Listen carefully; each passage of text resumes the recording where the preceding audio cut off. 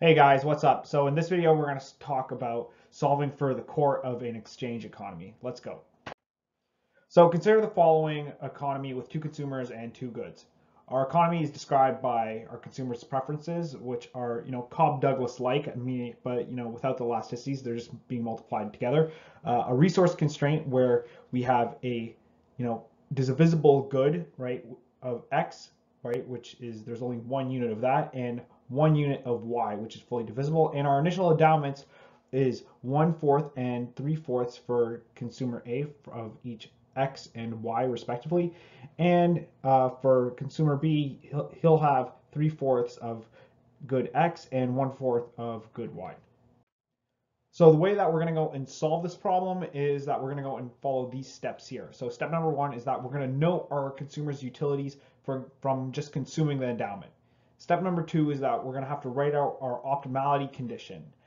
Step number three is that we're going to use our resource constraint to derive two versions of the contract curve in conjunction with our optimality condition. Step number four is that we're going to using these contract curves, utility functions, and initial utilities that we got in step number one, we solve for the allocation which constitutes the core of the economy. And step five is that we're going to define over what range does this core exist. So this step number five is going to involve three steps. It's going to include defining a contract curve, a resource constraint, and a range where the core is present. So step number one is that we're going to note our consumers' utilities from consuming the endowment. That's just plug and chug, and we just get 3 all over 16 for each one of our consumers. Step number two is that we're going to write out our optimality condition, which goes and comes down to this, where we have YA all over XA is equal to YB all over XB. And that's just the next step. Step number three is that we're going to use our resource constraint to derive two versions of the contract curve. So just using the resource constraint, we can rewrite YB and XB as 1 minus YA all over 1 minus XA. And with a little bit of rearranging, we go and we find that XA is equal to YA. And by symmetry of preferences, we can say that our consumer B is going to be consuming in the same sort of manner.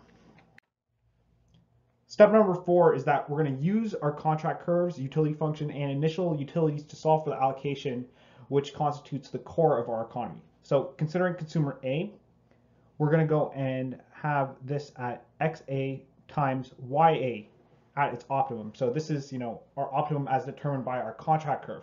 So this must be greater than or equal to our consumption from initial endowment. So this is just, a necessary sort of condition for defining these points. And we find that XA star, right, this optimal point must be greater than or equal to the square root of 3 all over 4. And by our equality, right, meaning that they are consumed, exactly together in a complementary factor, we're going to have the same sort of functional value.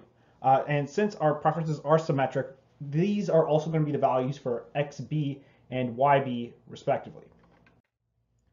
Step number five is that we need to define over what range and conditions does the core exist. So we're going to first note that we have a contract curve, meaning that this is how or where along the path where our core goes and exists, right? It just defines, the road where our consumers are going and consuming. That's, really what a contract curve is.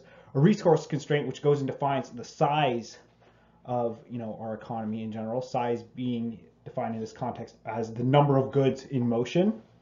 And the core here, that's going to be defined by this little thing in set notation. So let's just go through it over here. So we say that XA is on this closed interval. It's going to be between these two values. I know I put a little open bracket over there, but this is just what I'm saying. It's going to be between, right, square root of 3 all over 4 and 1 minus square root of 3 all over 4. And YA is also going to follow that pattern. This will become a little bit more clear when I go and show it in the picture on the next page. So in terms of visualizing this core, right, we have our consumer A down in the bottom left and our consumer B up in the right. And we have, our initial, endowments, which have been shifted, to these points over here. And this purple area here, right? This purple area here, that's going to be the core of our economy, right? So that's going to be, if we were writing that in terms of XA, that's going to be between, the square root of 3 all over 4 and 1 minus 3 all over 4, right? Because these are numbers. And that's going to be the same thing for YA as well, right? We can define it in terms of YB, but, a contract curve is just trying to go and, understand how individuals are willing to negotiate over a specific set of goods. So I hope this video helps. If there are any mistakes, like usual, leave the comments, about what I can do to go and fix that, or if there's any issues, I'll pin your comment. Take care.